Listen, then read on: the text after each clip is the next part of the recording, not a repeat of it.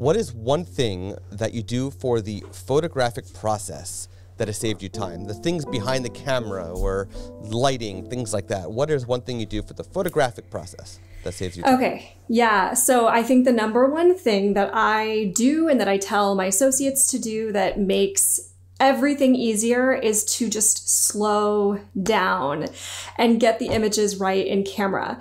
And so a lot of that is communicating with your clients. I remember when I first started, I thought that I had to be magical and fast, because sometimes they thought like, oh, you're going from inside to outside when I was shooting like full on weddings as my full-time focus. Oh, you're going from inside to outside, like get this quick shot. And you know, you can do that. You can have two cameras or you can make some quick changes, but it's not immediate. And so it's all about communicating with people and taking the time and talking the whole way through, even if it feels kind of ridiculous. So for example, let's say that I'm photographing family photos, because that's one that you can really make a lot of mistakes in when you're at a wedding, or even just like family photos, like a big group photo. So what I used to do was be like, oh my gosh, hair on fire. We have to get through this. It's okay if things aren't perfect. I'll fix it later. And that's the worst thing you can say. And so now I talk all the way through. I say, okay, you know, first of all, let me get my expo disc so that I can, well, this is before that starts, but before anything, let me get my expo disc. I'm just setting my white balance. That means your skin tone's going to look perfect.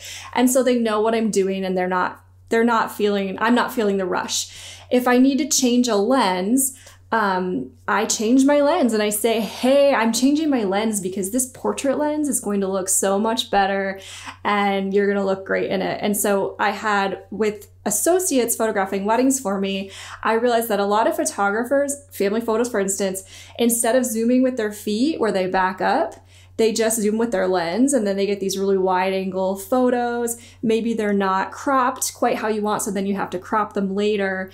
And so I take the time and I communicate the whole way through. I'm gonna back up now because I really love this lens, and I'm saying, I'm over communicating with them that I'm getting the shot where I hopefully won't really have to crop it. I won't really have to do anything.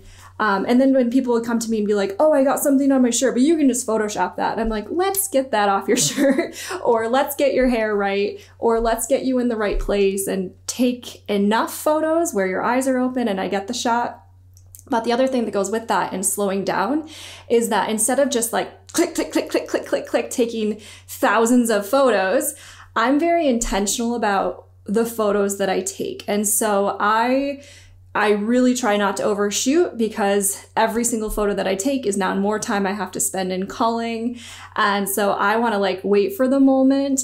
And then obviously if something's in motion, I'll take more, but I'm not overshooting. So those are my big things. Communicate, slow down, get it right in camera, and don't take too many photos.